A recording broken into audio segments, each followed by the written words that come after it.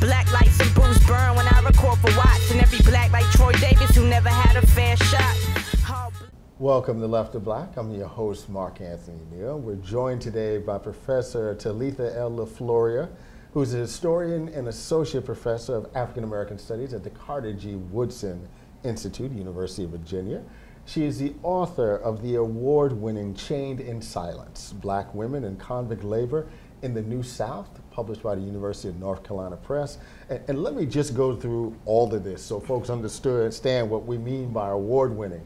This would be the 2015 Letitia Woods Brown Memorial Book Prize, given by the Association of Black Women Historians, the 2016 Darlene Clark Hine Award from the Organization of American Historians, the 2015 Berkshire Conference Women Historians Book Prize, the 2016 Philip Taft Labor History Award, given by Cornell University School of Industrial and Labor Relations, the 2016 Malcolm Bell Jr. and Muriel Barrow Bell Award from the Georgia Historical Society, and finally the Ida B. Wells Tribute Award from the Charles H. Wright Museum of African American History.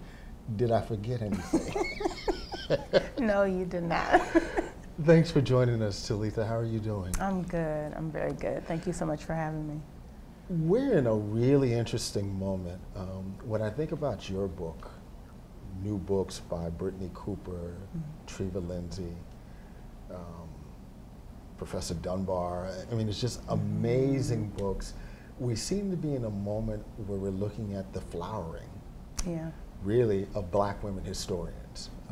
And not just telling the stories of Black women, but telling a wide range of stories. And of course, Chained in Silence is one of the books that really represents what this moment is. How are you feeling about your book these days?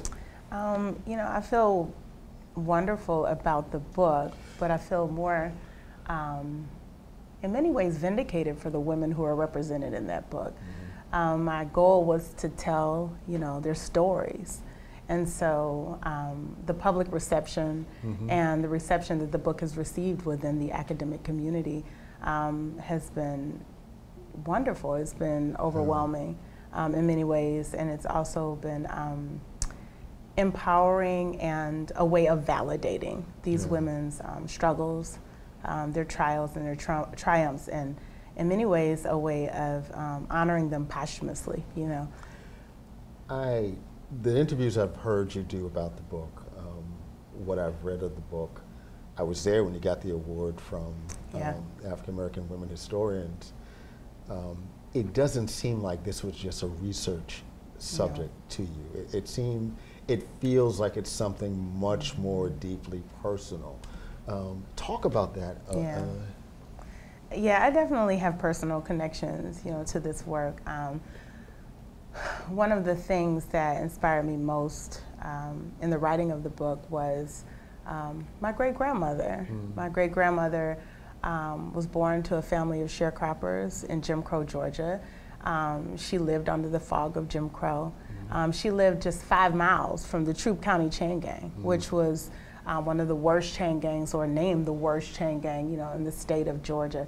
And you know, one of the things that I wrote about in the prologue to the book was the silences, you know, that she kept, and how the book was in many ways an attempt to interpret her silences. I think that there was a lot of unspoken pain. She was never incarcerated, but witnessing violence oftentimes is just as bad as experiencing it.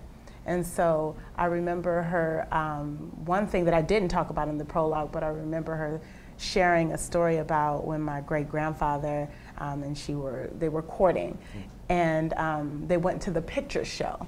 And some white guys came and essentially accosted my great-grandfather by taking a pillowcase of cats and dropping them on him, and the cats like scratched him up, because he was being, you know, an uppity Negro for taking his woman out on the town. And, you know, she was playing the lady, you know.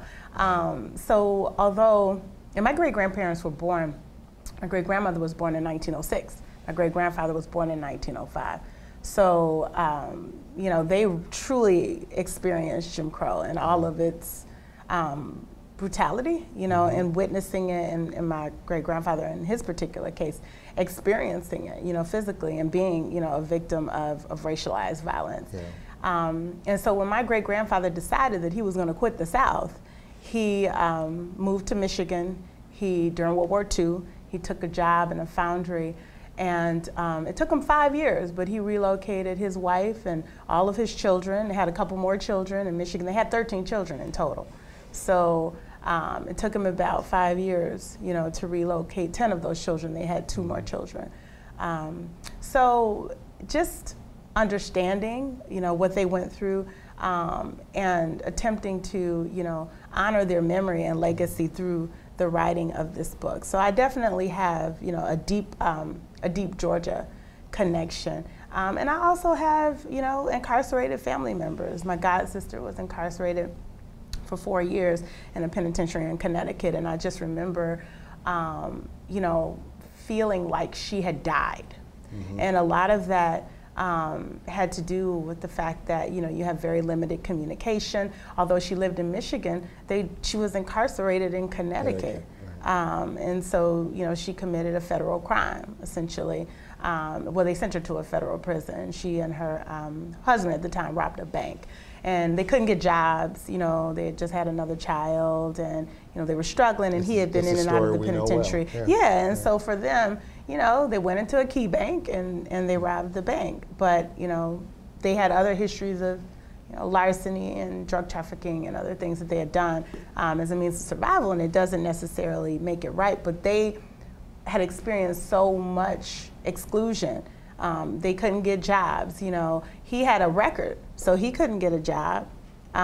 They had limitations on where they could live. They were having difficulty getting public assistance, because oftentimes you can't get, you know, public assistance if you have been convicted of a felony. So just understanding, you know, her experiences too, and spending time talking to her about what that was like, you know, being on the inside, also helped to inspire me to tell these stories.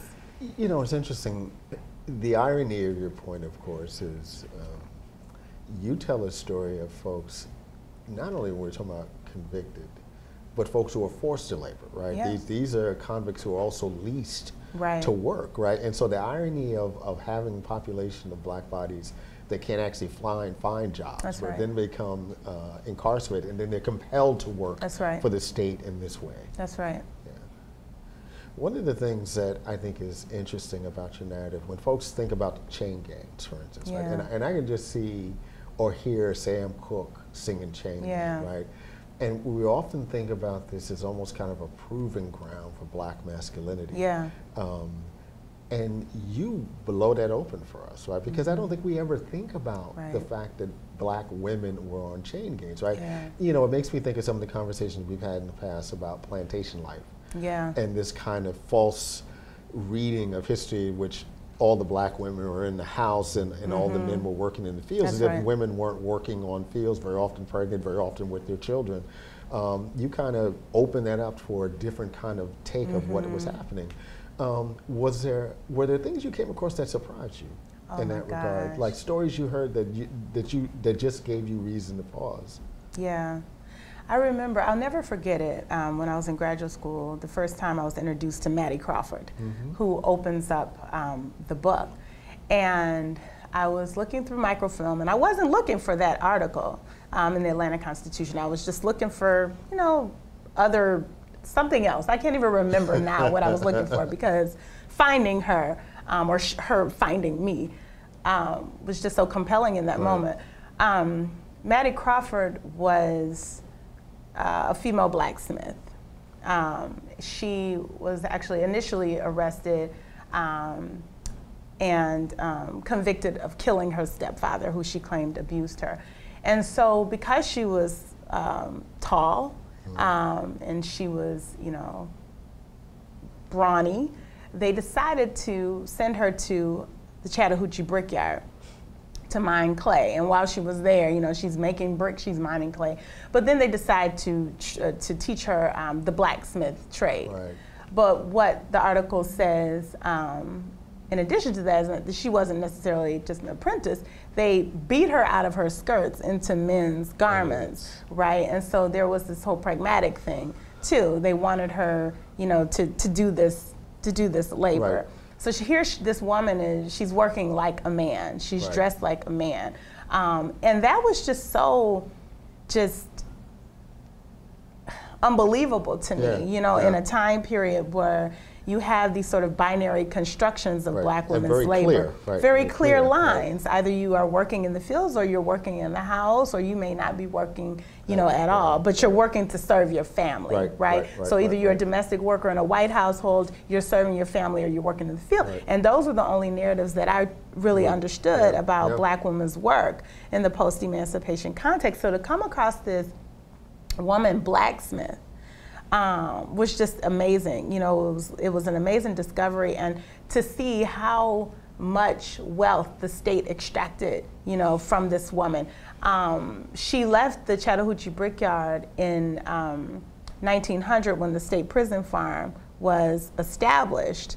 And so what they do is they take her, send her to the state prison farm, and then they begin to hire her out throughout the city of Milledgeville, where the state prison farm was, to work for you know, private individuals.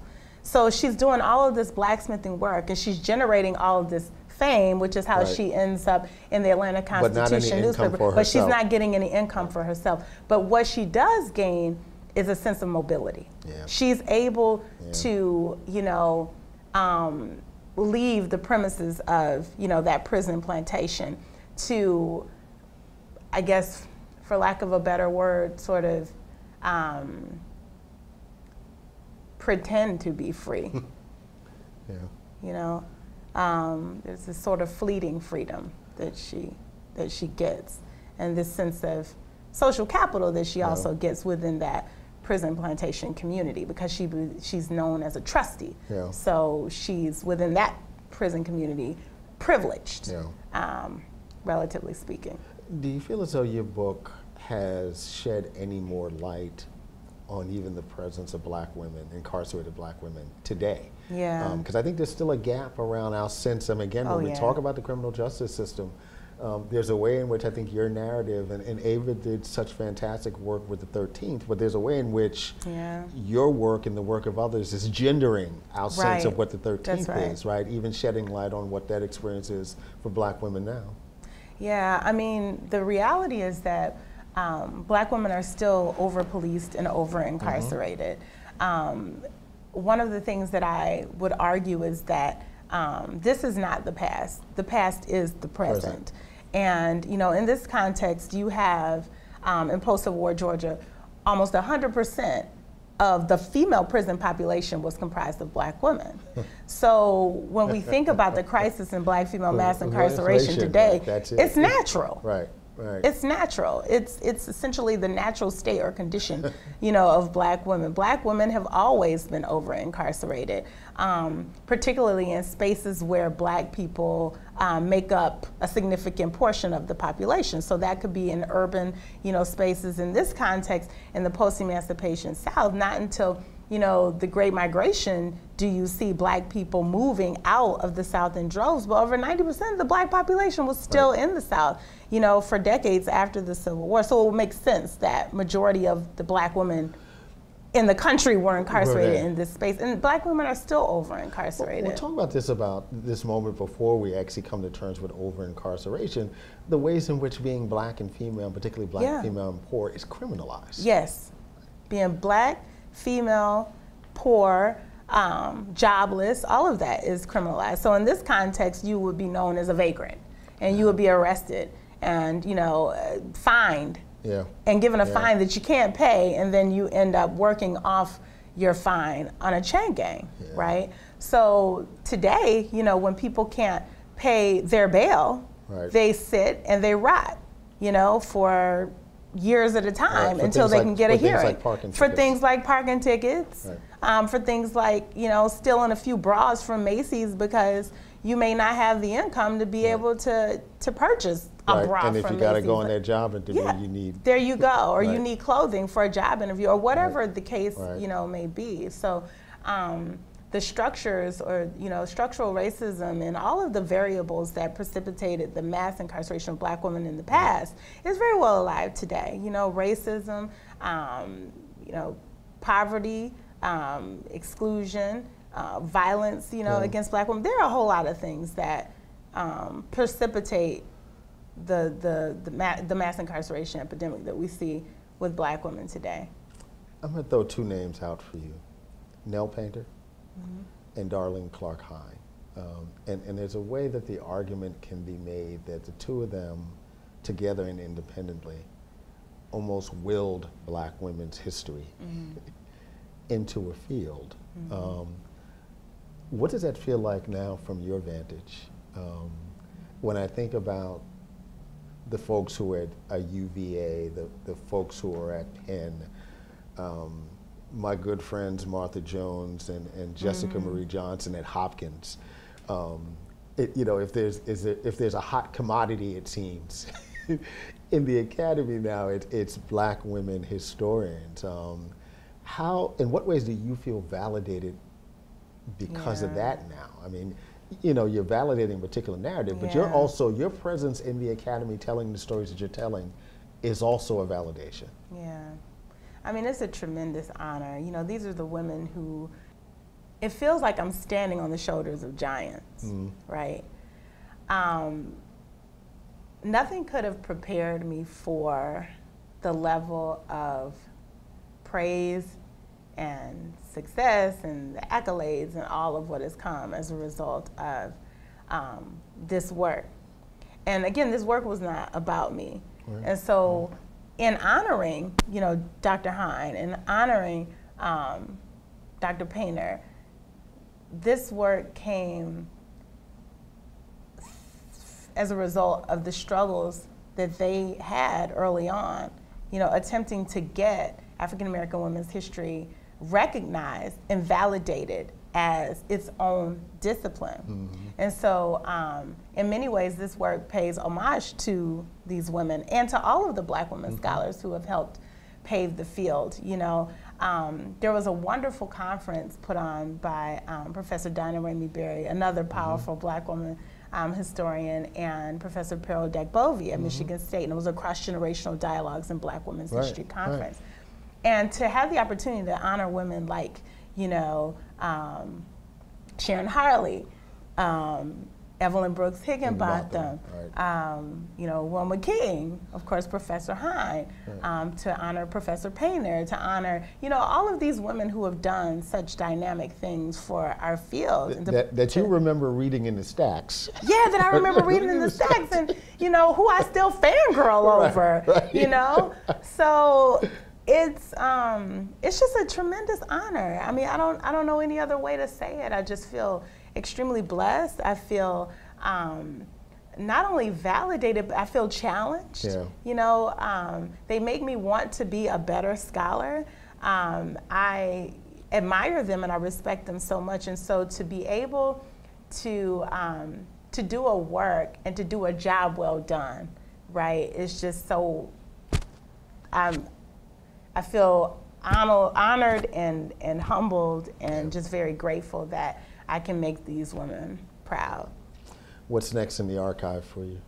Oh, yeah. So I've got a couple of irons in the fire. Right now, I'm actually working on a medical history of the postbellum, penal medical economy that emerged around some of the bodies in this book, some of those. And experimentation on and experimentation on those bodies, and looking at the exploitation of these women who were seemingly disposable bodies or broken bodies or sick bodies, and the ways that the state continued to extract wealth from those bodies, and how those bodies continue to have a fiduciary value even when they were seemingly broken or disposable, but they never were disposable because they found a way to repurpose their bodies, and just the laboring that sick people do that is not accounted for. And that's an interesting story because, we all think about HeLa, the HeLa cell, and that's not until the mid-20th century. it suggested it was very natural for what went right. down then, because they had already been doing this kind it. of work. I mean, that's what we know about the Hottentot Venus, right, in that context, yeah. Yeah, so much of that applies, you know, in this context, so stay tuned. We have been joined today by Professor Historian Talitha LeFlouria, who is Associate Professor of African American Studies at the Carter G. Woodson Institute at the University of Virginia. She is the author of the award-winning Chained in Silence, Black Women and Convict Labor in the New South, published by our friends down the road, the University of North Carolina Press. Thank you for joining us, Talitha. Thank you so much. Black lights and booze burn when I record for Watts, and every black like Troy Davis who never had a fair shot. All black everything, everything black, culture over everything, y'all. We